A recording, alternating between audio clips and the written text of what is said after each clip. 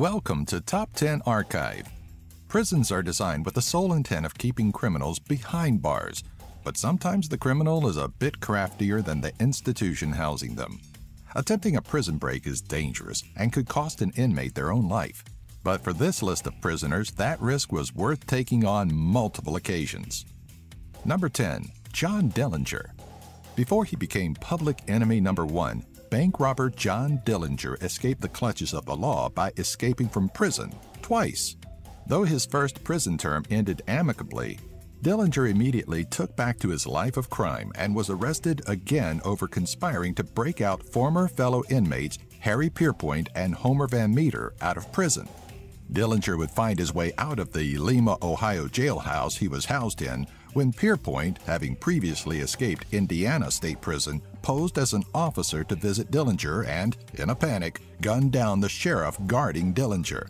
After a spree with his new gang, Dillinger was picked up, this time for the death of Officer William Patrick O'Malley.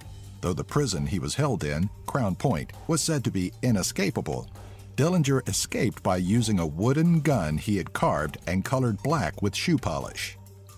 Number 9. Pascal Payet. This French prisoner not only escaped prison twice, but he did so with the same panache as a villain in some big-budget action movie. After participating in an attack in 1997 on a Banque de France that left a guard dead, Payet was arrested 2 years later and sentenced to a prison in the village of Hinds. On October 12, 2001, Payet escaped the confines of the prison via a hijacked helicopter. Payet was picked up again in 2003 after rescuing former fellow inmates he had served with in 1999 via another planned helicopter escape. The crafty escape artist spent 4 years under close surveillance in solitary before yet another daring helicopter escape was staged by 4 masked men during the Bastille Day celebrations. In September of 2007, Payet was picked up for the last time and sentenced to 15 years in prison. Number 8. Alfred George Hinds. Neither Nottingham Prison nor the Chelmsford Prison in Great Britain could hold famed British prison break artist Alfred George Hinds. Hinds's breakouts weren't just to free himself from the prison system, but to give him a chance to prove his innocence of the jewelry theft he was arrested for. Hinds escaped Nottingham by picking a locked door and climbing over the prison's 20-foot wall. He was picked up 248 days later, which prompted him to file a complaint against the arresting officers, sparking a hearing at the law courts in London, which he evaded by locking his escorts in the bathroom. His freedom was short-lived, and he was promptly thrown in Chelmsford Prison, where he spent 1 year before breaking out one last time. Number 7. Willie Sutton. From December of 1932 to February of 1947, bank robber Slick Willie escaped from prison on 3 different occasions. The first 2 escapes were at Pennsylvania's now abandoned and spooky Eastern State Penitentiary, while his final break was at the Philadelphia County Prison. Sutton's most infamous and second escape from Eastern State came with the help of inmate and plaster worker Clarence Kleindienst and Kleindienst's cellmate William Russell. The two burrowed a tunnel from the wall of their cell out to Fairmont Avenue, an endeavor Sutton would take credit for upon his capture minutes after the attempted escape. His first and third escapes were far less dramatic, having scaled the prison's walls using ladders that had been strung together. Number 6. Stephen J. Russell. Spawning a cute movie starring Jim Carrey and Ewan McGregor were the 3 prison escapes performed by con artist Stephen Russell. Russell wasn't known for being violent, and the only thing fueling his desire to leave prison was his love for Jim Kemple, who had been diagnosed with AIDS. Unwilling to risk not being with his lover prior to his death, Russell first broke out of Harris County Jail in Houston, Texas in 1992 by posing as an undercover police officer. After Kemple's death, Russell met and fell in love with Philip Morris. Russell wound up back in prison for fleeing while on bail from an insurance fraud charge. Dressed as a doctor, Russell was able to walk right through the prison's front door to be with Morris. His last escape lasted 10 days before being picked up once more. Russell's final escape from prison proved to be his most elaborate as he faked late stages of AIDS, going so far as to lose a dangerous amount of weight.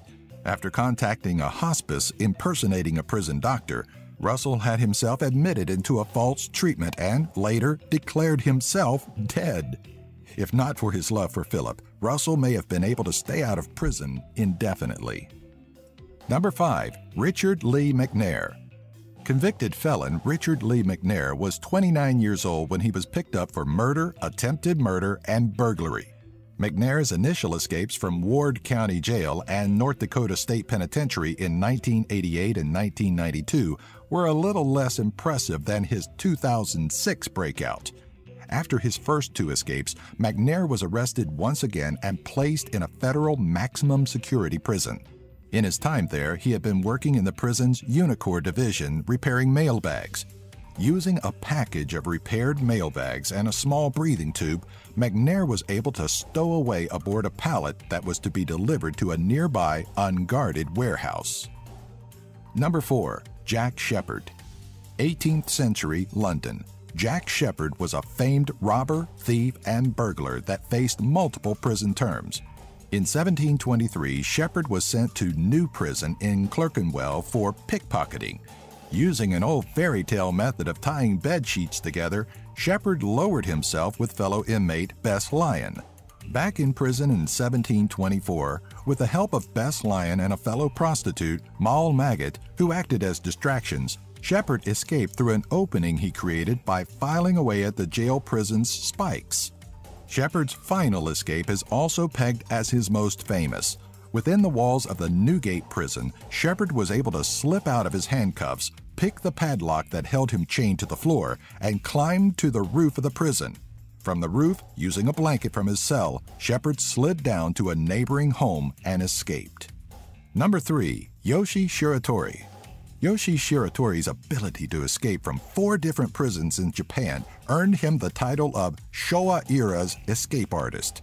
Shiratori was first picked up in 1933 under suspicion of murder and robbery, and when prosecutors sought a death sentence, Shiratori escaped by picking the lock on his handcuffs.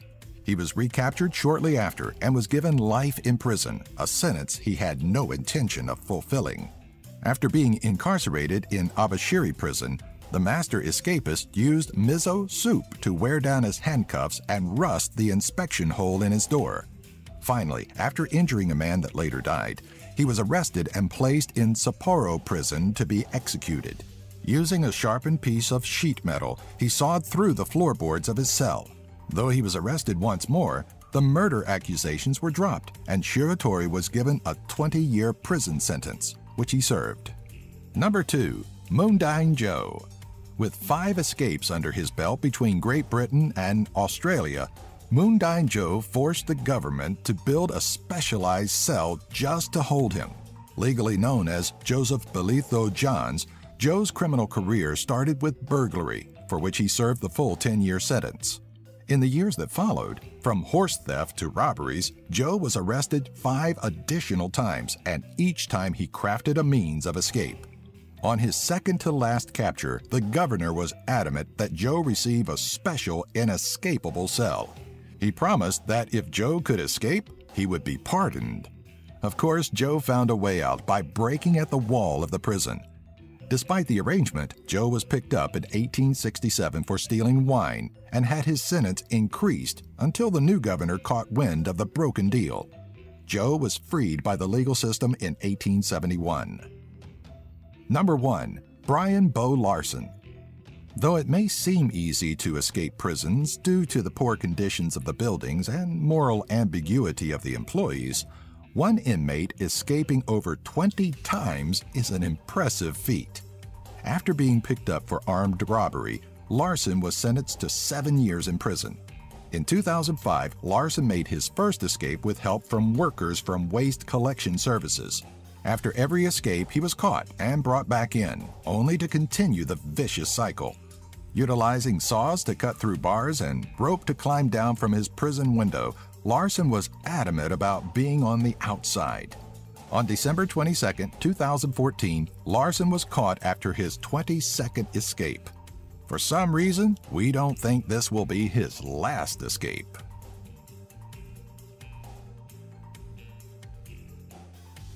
Like these top 10 videos? Subscribe by clicking the annotation here and give our video a like. And share the link for this video with all your friends on your favorite social media sites. Have an idea for a future top 10? Leave a comment in the section below.